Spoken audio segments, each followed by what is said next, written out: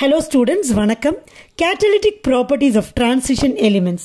இந்த டாபிக் பத்தி தான் இந்த வீடியோல நம்ம டிஸ்கஸ் பண்ண போறோம். So transition metals-க்கு ஏன் catalytic properties இருக்கு?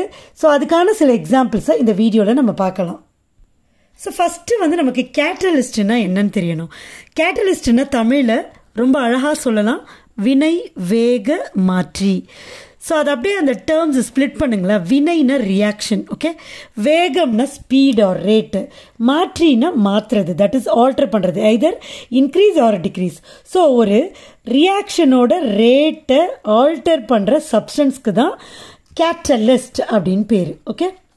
ஸோ முக்கியமாக இதில் என்ன கவனிக்கணும்னா, ஒரு கேட்டலிஸ்ட் எந்த விதத்துலேயும் அது சேஞ்ச் ஆகவே ஆகாது. அது ரேட்டை இன்க்ரீஸ் பண்ணும் ஆர் டிக்ரீஸ் பண்ணும் without undergoing any chemical change on its own, okay. அதோட மாஸ் காம்போசிஷன் எதுவுமே மாறாது. At the end of the reaction பார்த்தீங்கன்னா இனிஷியலாக நம்ம எப்படி எடுத்தோமோ அதே மாதிரி தான் ஃபைனலாகவும் இருக்கும். அப்படி இருந்தால் தான் அது கேட்டலிஸ்ட், ஓகே. இங்கே டிரான்சிஷன் எலிமெண்ட்ஸ் எல்லாமே மோஸ்ட்லி அண்ட் அதோட காம்பவுண்ட்ஸும் இந்த கேட்டலிட்டிக் ப்ராப்பர்ட்டிஸ் இருக்குது. ஸோ ஏன் வந்து இதுக்கு கேட்டலிட்டிக் ப்ராப்பர்ட்டிஸ் இந்த சப்ஸ்டன்ஸ்க்கு இருக்குது, அதுதான் ஃபர்ஸ்ட் பாயிண்ட் நம்ம பார்க்க போகிறோம். ஸோ ஏன் இருக்குது அப்படின்னு பார்த்தீங்கன்னா, இந்த டிரான்சிஷன் எலிமெண்ட்ஸோட ஆட்டம்ஸில் நிறைய N-1d வேக்கண்ட் ஆர்பிட்டால்ஸ் இருக்குது. வேக்கண்ட் ஆர்பிட்டால்ஸ் இருக்குது. ஸோ ஏன் வேக்கண்ட்டுக்கு அவ்வளோ ஸ்ட்ரெஸ் பண்ணுறோம்னா, வேக்கண்ட் ஆர்பிட்டால்ஸ் இருந்தால் தான் இந்த எங்கே கேட்டலிஸ்டாக ஆக்ட் பண்ண போதோ அந்த ரியாக்டன் மாலிக்யூல்ஸ் ஏதாவது எலக்ட்ரான் கொடுத்துச்சுன்னா இதால் வாங்கிக்க முடியும் இல்லையா. ஸோ அப்போ தானே அங்கே தானே அதை அக்கோமடேட் பண்ண முடியும். ஸோ அதனால் வேக்கண்ட் N-1d ஆர்பிட்டால்ஸ் அதுக்கு இருக்கிறது ஒரு முக்கியமான காரணம். செகண்ட் ஒன், அதுக்கு வேரியபிள் ஆக்சிடேஷன் ஸ்டேட்ஸை எக்ஸிபிட் பண்ணுது. ஸோ இது ஒரு முக்கியமான காரணம், ஓகே. வேரியபிள் ஆக்சிடேஷன் ஸ்டேட்ஸ்னா +2 +3 அப்படின்னு ஒரே எலிமெண்ட்டுக்கு வேறு வேறு ஆக்சிடேஷன் ஸ்டேட் இருக்கிறது. ஸோ இது ஒரு முக்கியமான காரணம். Thirdly, they are able to form complex compounds. இப்போ காம்ப்ளெக்ஸ் காம்பவுண்ட்ஸ் அப்படின்னா நான் என்னன்னு சொல்லுவேன். ஸோ இந்த காம்ப்ளெக்ஸ் காம்பவுண்ட் ஃபார்ம் பண்ணுற எபிலிட்டி வந்து இந்த டிரான்சிஷன் எலிமெண்ட்ஸ்க்கு அதிகமாக இருக்குது. ஸோ அதனால் அது they can easily form complexes with ரியாக்டன் molecules. So அது ஒரு காரணம். அண்ட் இதுக்கு லார்ஜர் இந்த டிரான்சிஷன் எலிமெண்ட்ஸ் ஆர் இந்த கேட்டலிஸ்டில் பார்த்தீங்கன்னா லார்ஜர் சர்ஃபேஸ் ஏரியா இருக்குது. அதனால ஆக்டிவ் சைட்ஸ் வந்து நிறைய இருக்குது. ஆக்டிவ் சைட்ஸ்னால் என்னது, கேட்டலிஸ்டோட சர்ஃபேஸ் மேலே ஆக்டிவ் சைட்ஸ் இருக்கும். ஆக்சுவலாக ஆக்டிவ் சைட் இருந்ததுன்னா ஒன்று ரஃப்பாக இருக்கும், இல்லை ஸ்பிளிட்டாக இருக்கும், இல்லை சொரன்னு இருக்கும், இல்லை பள்ளமாக இருக்கும். அதை தான் ஆக்டிவ் சைட்ஸ்ன்னு சொல்லுவோம். ஸோ அந்த இடத்துல பார்த்தீங்கன்னா இந்த ரியாக்டன் மாலிக்யூல்ஸ் வந்து அட்டகாசமாக அப்சார்ப் ஆகும். அப்போது என்ன ஆகும்னா, அந்த ஆக்டிவேஷன் எனர்ஜி லோயர் ஆகிறதுக்கு வாய்ப்பு இருக்கும். தர்ஃபோர் இந்த ரியாக்ஷன் ரேட் வந்து இன்க்ரீஸ் ஆகும். ஸோ இந்த மாதிரி நேச்சர் வந்து டிரான்சிஷன் எலிமெண்ட்ஸ்க்கு இருக்கிறதுனால they are able to exhibit catalytic properties, okay. So next, இந்த கேட்டலிஸ்டோட சர்ஃபேஸ் மேலே இந்த ரியாக்டன்ட் மாலிக்யூல்ஸ் அப்சார்ப் ஆகிறப்ப அங்கே என்ன நடக்குது அப்படிங்கிறத ஒரு ஷார்ட்டாக பார்த்துடலாம், ஓகே. இப்போ நான் சொன்ன இந்த டிரான்சிஷன் எலிமெண்ட்ஸோட ஆட்டமில் நிறைய வேக்கண்ட் ஆர்பிட்டால்ஸ் இருக்குன்னு சொன்னால் அதில் டி எலக்ட்ரான்ஸ் இருக்கும். ஸோ என்ன பண்ணோன்னா, இந்த ஆர்பிட்டால்ஸ் ரொம்ப எனர்ஜெட்டிக்காக இருக்கிறதுனால ரியாக்டன் மாலிக்யூல்ஸ் ஒரு ரியாக்ஷனில் போய் அது கேட்டலைஸ் பண்ணுறப்ப அந்த ரியாக்டன் மாலிக்யூல்ஸ் கொடுக்குற எலக்ட்ரானை இதால் வாங்கிட்டு பாண்ட் ஃபார்ம் பண்ண முடியும். R it can give electrons to the ரியாக்டன் molecule, அது கூட பாண்ட் ஃபார்ம் பண்ண முடியும், ஓகே. ஸோ இது ஒரு கண்டிஷன். அண்ட் செகண்ட்லி, இந்த கேட்டலிஸ்டோட சர்ஃபேஸ் பார்த்தீங்கன்னா அதோட சர்ஃபேஸ் ஏரியா அதிகமாக இருக்கும். அதனால தான் மோஸ்ட்லி வந்து அதை பவுடர்ட் ஃபார்மில் எடுத்துப்பாங்க. அப்போ எல்லா சைட்லேயும் அந்த ஆக்டிவ் சைட்ஸ் நிறைய இருக்கிறதுனால அந்த ரியாக்டன் மாலிக்யூல்ஸ் எஃபெக்டிவாக அப்சார்ப் ஆகும். ஸோ இந்த ஆக்டிவ் சைட்ஸில் போய் என்ன ஆகும், ஒரு ரியாக்ஷனை கேட்டலைஸ் பண்ணுறப்ப அங்கே ரியாக்டன் மாலிக்யூல்ஸ் இருக்கு இல்லையா, அந்த ரியாக்டன் மாலிக்யூல்ஸ் அந்த ஆக்டிவ் சைட்ஸில் அப்சார்ப் ஆகிடும். இப்போ நிறைய ஆக்டிவ் சைட்ஸ் இருக்கிறதுனால நிறைய ரியாக்டன் மாலிக்யூல்ஸ் அப்சார்ப் ஆகும். Therefore, the concentration of the reactant molecules on the surface of the catalyst, on the surface of the catalyst increase ஆகும். ஸோ அது எவ்வளோ ஒரு ப்ளஸ் பாயிண்ட் பாருங்கள், எல்லா ரியாக்டன் மாலிக்யூல்ஸையும் கிட்ட கொண்டு வருது. அப்போ அது வந்து ரியாக்ஷன் ஃபாஸ்ட்டாக நடக்கிறதுக்கு ஃபேவர் பண்ணும் இல்லையா. ஸோ அப்சார்ப் ஆகிறப்ப பார்த்தீங்கன்னா இந்த கேட்டலிஸ்ட் கூட இந்த reactant molecules they form bonds, partial பாண்ட்ஸை form பண்ணும். அப்போ என்ன ஆகும்னா இந்த ரியாக்டன்ட் மாலிக்யூல்ஸ்க்கு நடுவில் இருக்கிற அந்த பாண்ட் எனர்ஜி வந்து குறைஞ்சிரும். Bond becomes weaker.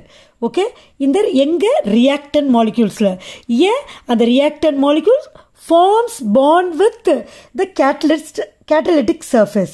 ஸோ அதனால இங்கே வந்து கொஞ்சம் இந்த பாண்ட் எனர்ஜி பாண்ட் வந்து வீக் ஆகும். ஓகே, அதனால என்ன ஆகும், ரியாக்டன்ட் மாலிக்யூல்ஸோட ஆக்டிவேஷன் எனர்ஜி பார்த்திங்கன்னா குறைஞ்சிரும். ஓகே, ஸோ கேட்டலிஸ்ட் இல்லாமல் ரியாக்ஷன் நடக்கிறப்ப இந்த ஆக்டிவேஷன் எனர்ஜி அதிகமாக இருக்கும். இது வந்து ரியாக்டன்ஸ். ஓகே, இது வந்து ப்ராடக்ட். ஸோ ரியாக்டன்ட் வந்து இந்த பேரியரை கிராஸ் பண்ணாதான் அதால் ப்ராடக்டை ஃபார்ம் பண்ண முடியும். இது வந்து கேட்டலிஸ்ட் இல்லாதப்ப. இப்போ நம்ம கேட்டலிஸ்ட் சேர்க்குறோம்.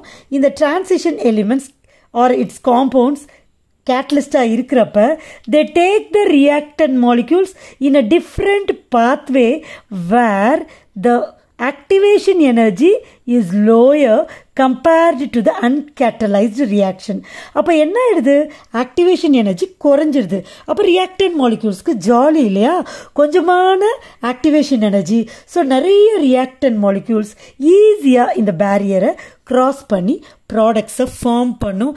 இந்த வேலையை தான் இந்த டிரான்சிஷன் எலிமெண்ட்ஸ் செய்யும். ஆர் அதோட காம்பவுண்ட் செய்யறதுனால தே behave as good catalytic agents. Okay, இப்போ இந்த ரியாக்டன்ட் மாலிக்யூல்ஸ் கேட்டலிஸ்டோட சர்ஃபேஸ் மேலே பாண்ட் ஃபார்ம் பண்ணுறப்ப ஆக்சுவலாக அங்கே என்ன ஃபார்ம் ஆகும்னா இந்த கேட்டலிஸ்ட்டும் இந்த ரியாக்டன்ட்டும் சேர்ந்து they form and intermediate complex which is very unstable. Okay, ஒரு இன்டர்மீடியட் காம்பவுண்டு நடுவில் சும்மா ஃபார்ம் ஆகுது. ஆக்சுவலாக அதுதான் வந்து இந்த ஈஏ வந்து குறையிறதுக்கு ஒரு முக்கியமான காரணமாக இருக்குது. ஸோ இது ரொம்ப அன்ஸ்டேபிள். அப்போ வந்து என்ன ஆகும்னா ரியாக்டன்ட் மாலிக்யூல்ஸ் கிட்ட இருக்கிறதுனால அங்கே ரியாக்ட் பண்ணி அண்ட் ஈஏ வந்து லோயராக இருக்கிறது. ஈஏனா ஆக்டிவேஷன் எனர்ஜி லோயராக இருக்கிறதுனால ப்ராடக்ட்ஸை ஈஸியாக ஃபார்ம் பண்ணிடும். ஜஸ்ட் பிகாஸ் இந்த கேட்டலிஸ்ட் ரியாக்டன்ட் இன்டர்மீடியேட் காம்ப்ளெக்ஸ் வந்து they are very unstable. So they decompose to give the products. And catalyst வந்து ஸ்டார்டிங்கில் எப்படி இருந்துச்சோ அதே மாதிரி ஃபைனலாக நம்மளால் ரீஜெனரேட் ஆகிடும். Okay, so transition elements கேட்டலிஸ்டாக behave பண்ணுறப்ப என்ன மாதிரியான சேஞ்சஸ் அங்கே நடக்குது, ப்ராசஸ் அங்கே நடக்குதுன்னு பார்த்தோம். இப்போது சில எக்ஸாம்பிள்ஸை பார்க்கலாம். ஸோ அதில் ஒரு முக்கியமான example hydrogenation of alkenes. So alkene ஈன் அப்படின்னா என்ன அர்த்தம், டபுள் பாண்ட் இருக்கணும். So carbon double bond. So இது ஒரு அல்கீன். ஸோ இதை ஹைட்ரஜனேஷன் பண்ணுறோம். அப்போ ஹைட்ரஜன் கேஸு. அங்கே கேட்டலிஸ்ட் யாருன்னு பார்த்தீங்கன்னா நிக்கல். ஓகே, ஸோ இது வந்து நிக்கல் தான் இப்போ டிரான்சிஷன் எலிமெண்ட் இல்லையா. ஃபர்ஸ்ட் என்ன பண்ணோம், இது பை பாண்ட் இருக்கு இல்லையா, இந்த பை எலக்ட்ரான்ஸ் வந்து இந்த பை பாண்ட் பார்ஷியலாக பிரேக் ஆகி முதல்ல நிக்கல் சர்ஃபேஸ் மேலே இந்த அல்கைன் போய் அப்சார்ப் ஆகிடும்.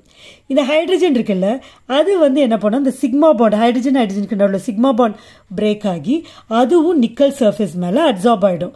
So both the reactance R absorbed on the surface of the nickel catalyst. அப்போ தனியாக இருக்கிறதோட கேட்டலிஸ்ட் மேலே அப்சார்ப் ஆகுறப்ப அதோட ஆக்டிவேஷன் எனர்ஜி குறையிறதுனால இதுவும் அதுக்கப்புறமா ரியாக்ட் பண்ணி they form the product which is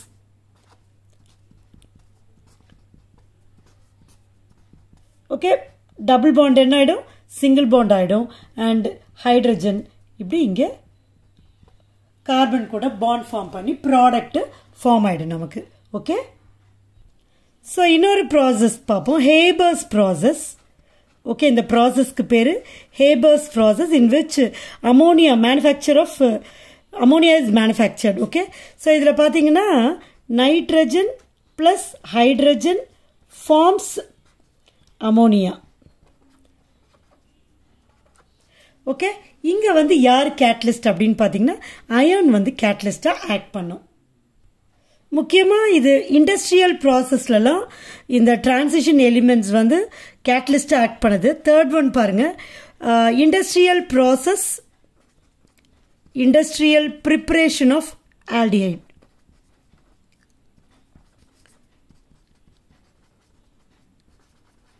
இதுக்கு வந்து ஆக்சோ சிந்தசிஸ் ஆக்சோ ப்ராசஸ் அப்படின்னு சொல்லலாம். இங்கே வந்து டைகோபால்ட் ஆக்டாகார்பனைல் is used as catalyst. பார்த்தீங்கன்னா CO cobalt CO2 இது CO கார்பனைல் லிகான் CO2 CO8 இது வந்து கேட்டலிஸ்டாக ஆக்ட் பண்ணுது. ப்ரோப்பீன் எடுத்துட்டு அதை CO plus H2 இது கூட இந்த presence of this catalyst treat பண்ணுறப்ப நமக்கு பார்த்தீங்கன்னா பாருங்கள் இந்த டபுள் பாண்ட் இருக்கு இல்லையா, இந்த டபுள் பாண்டில் இந்த ஃபார்மைல் ஹைட்ரஜன் ரெண்டும் ஆட் ஆகும். ஒரு கார்பனில் formyl group, that is ஃபார்மைல்னா CHO group தான் ஃபார்மைல் குரூப். ஸோ இதை வந்து ஃபார்மைல் குரூப்னு சொல்வோம்.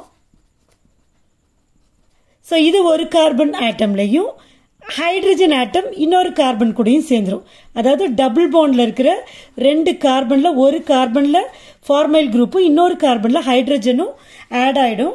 ஸோ அப்படி பார்த்தீங்கன்னா பாருங்கள் இதே இது. ஸோ இங்கே வந்து ஃபார்மைல் குரூப் ஆட் ஆகுது. ஸோ CHO இங்கே வந்து ஹைட்ரஜன் ஆட் ஆகிடும்.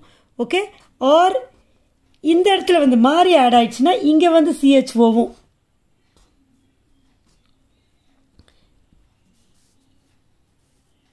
இங்கே வந்து CHOவும் இங்கே வந்து ஹைட்ரஜன் ஆட் ஆகிடும். ஓகே, இது வந்து butane 1L. Okay, whereas this is 2-methyl 2-methyl propan 1L. So இப்படி பாருங்கள், இதுதான் ஃபங்க்ஷனல் குரூப் இப்படி இருக்கு. So 1 2 3 2-methyl propan 3 carbon atoms இருக்கு, propan 1L. Okay, so next example பார்த்தீங்கன்னா preparation of acetic acid from acetaldehyde. Acetic acid from acetaldehyde when treated with CO. நமக்கு catalyst தான் நம்ம பார்த்துட்டு இருக்கோம். So rhodium iridium complex. So இதை use பண்ணி இந்த preparation is carried out. So ஃபைனலாக Ziegler-Natta catalyst which is a very very important catalyst. Okay, Ziegler-Natta catalyst. ஆக்சுவலாக Ziegler-Natta ரெண்டு பேருமே சயின்டிஸ்ட்டு. ஸோ இந்த கேட்டலிஸ்ட்டை அவங்க ஃபார்ம் பண்ணதுக்கு தேவர் அவார்டட் நோபல் ப்ரைஸ். ஓகே, இது ஒரு ஹெட்டிரோஜீனியஸ் catalyst. So Ziegler-Natta catalystனா it is a mixture of titanium tetrachloride and ட்ரைஅல்கைல் aluminium. முக்கியமாக ட்ரைஎத்தில் aluminium R ட்ரைஅல்கைல் aluminium. So இதுதான் Ziegler-Natta கேட்டலிஸ்ட்டு. ஸோ இது பார்த்தீங்கன்னா பாலிமரைசேஷன் ரியாக்ஷன், அதாவது முக்கியமாக எண்டில் இருக்கிற double bonds terminal அல்கீன்ஸ்க்கும் R terminal alkene சொல்லலாம் ஆர் 1-alkene. ஸோ இந்த காம்பவுண்ட்ஸை பாலிமரைஸ் பண்ணுறதுக்கு இந்த Ziegler-Natta கேட்டலிஸ்ட் வந்து it is extensively used. For example இங்கே வந்து நம்ம ப்ரோப்பீன் எடுத்துப்போம். CH3 CH double bond CH2. Okay, ப்ரோப்பிலின் பாருங்கள் எண்டில் டெர்மினலில் டபுள் பாண்ட் இருக்குது. ஸோ இதன் பாலிமரைஸ் ஆகுது. So N. So Ziegler-Natta catalyst add பண்ணுறோம். என்ன ஆகும், டபுள் பாண்ட்ஸ்லாம் சிங்கிள் பாண்ட்ஸ் ஆகிடும். ஸோ இந்த யூனிட் வந்து அப்படியே they will be interlinked. Okay, அப்போ CH3 சைட் செயினில் இருக்குது.